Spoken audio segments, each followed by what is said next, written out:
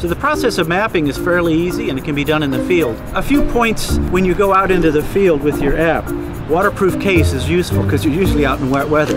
With no waterproof case, these make excellent substitutes. The main benefit behind the sea level rise app is that you can take about every 4 or 5 steps and record a GPS data point. Now, what's beneficial with that is that it keeps your point spacing relatively even and allows you to map the edge of the water line. So every 5 steps until I meet up with Skip, I'm pressing the Save Data button at the bottom of the app's interface. And so every time that I do that, it drops a new pin at my location. And that's really all there is to it. All right, so we just finished mapping this wet area behind us.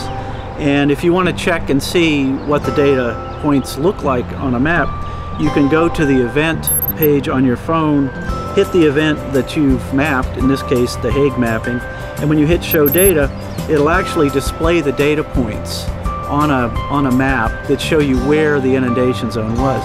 You can also see these data points on the web interface, Sea Rising Solutions, and from that you can also download and export those data points as a CSV file or an Excel file. We can now create a network of people who are concerned about flooding. So for us, for Wetlands Watch, this is a tool that becomes part of our approach for advocacy. So we can send messages to these people and say, hey, there's a new study out. You know, Derek Loftus just came out with a new study on X. A lot of the research that I do deals with hydrodynamic modeling at the street level. And so the data from the Sea Level Rise app helps us validate the geospatial extents of our modeling.